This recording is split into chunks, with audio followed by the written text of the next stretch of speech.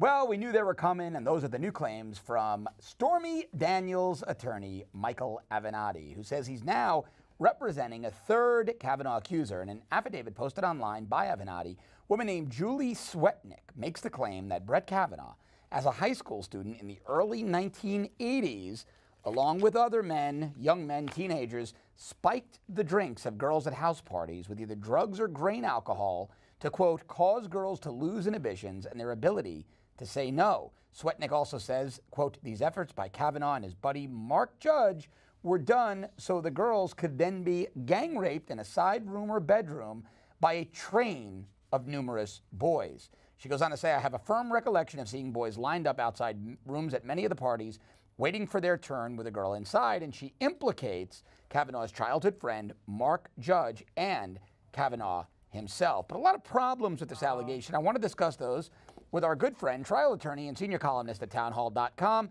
Kurt Schlichter, who joins us by phone now. Kurt, here's my biggest problem. Doesn't this woman essentially admit that she was an accessory to gang rape? She admits to being at these parties from 1981 to 1982, 10 parties where she witnessed these rapes, watched guys line up outside of rooms to gang rape women. She kept going back to the parties, presumably bringing friends with her until she claims she herself was the victim of gang rape. I am never one to dismiss victims. Nothing about this is credible.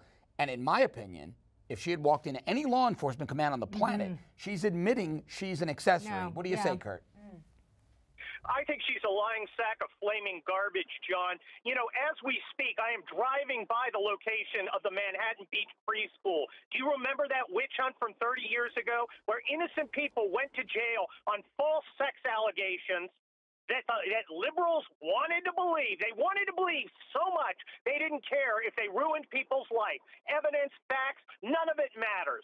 Look at this, John. If you had a real allegation, would you wait to take it to stripper Matlock 35 years later, or would you run to the cops? Well, that's right. That's my, I kept going back to parties with them. Right. Well, that's my point, Kurt. A young woman claims she was so horrified at watching these gang rapes that she attended, by her own admission, about 9 more parties where this was happening, never calling the police, never telling a parent? Yeah, that she kept going back. What's that make her? Yeah. Well, I think it makes her a liar. I think it makes her a liar. The fact that she went to Avenatti, a guy who gives Los Angeles trial lawyers like me a bad name, if it's even more possible, it's an indicator. Now, here's my guess. I'm guessing her social media is scrubbed. I'm guessing it'll take a little while to find out that she's a gyno hat wearing leftist, doing this for the attention that comes from it, and to fulfill the agenda of her leftist pals. David Grassley needs to say no, you don't get to do this. You don't get to come right at the end of the process with a BS allegation and upturn everything. We are voting. We are confirming. That's what needs to happen. Well, so Kurt, you're on the fence, Kurt. Yeah, so I'm not really sure how you feel about it. How you feel about that? You want to make your point again? No, no. I appreciate your directness as always, Kurt. Yeah. So I want to ask you though. We talked about this latest accuser coming forward. Yeah. Let's talk about the other 2 accusers, because Dr. Ford is supposed to again testify tomorrow, and then you heard the White House say that it will consider hearing Ramirez. Yes, right? Yeah. Deborah Ramirez, again, the second accuser that the New Yorker published a piece about, but the New York Times wouldn't because they didn't think there was enough evidence. I've said it here in this program, as a journalist, I wouldn't feel comfortable running stories about any of these women. Including this third. Right. Based on the information that's been presented. And let me add one more thing. You wouldn't investigate it. So as an attorney, Kurt, would you take any of these on? Let me add one thing, Kurt. NBC News is reporting they have corroborating affidavits for Blasey Ford, but they're really not corroborating anything other than her story. You need to understand what the word corroboration means. It doesn't mean corroborating the assault. It means corroborating that this liar was talking about him. Right. We're talking about an incident. She didn't always mention him by name. Right. Garbage. Yep. Yeah. So what are your thoughts? All flaming garbage. So, Kurt, let me ask you, all 3 of these accusers, would you take them on as an attorney? Would you do that? No, I'd rather have Kavanaugh. Okay, so let me ask you this then. Do you think I have thrown out clients I didn't believe were telling the truth. So why isn't Chuck Grassley? Why aren't Republicans doing that? They're in charge of the Senate. Because he's weak. Because he thinks, oh my gosh, if we don't pretend to believe them, because no one does. If we don't pretend to believe them, people are going to be upset with us. Not outside the Beltway. Every one of us. Let me also ask you this, because a brother or a father or a son who could be the victim of this kind of abuse. Yep. Real Every quick, one of us. We all know it. We're not buying it. Yeah, real quickly, we're running out of time, and I don't want to interrupt you, but we mentioned that the Republicans have hired this outside counsel from Arizona, from Phoenix, a woman. So obviously, all the Republicans on the Senate Judiciary Committee are male.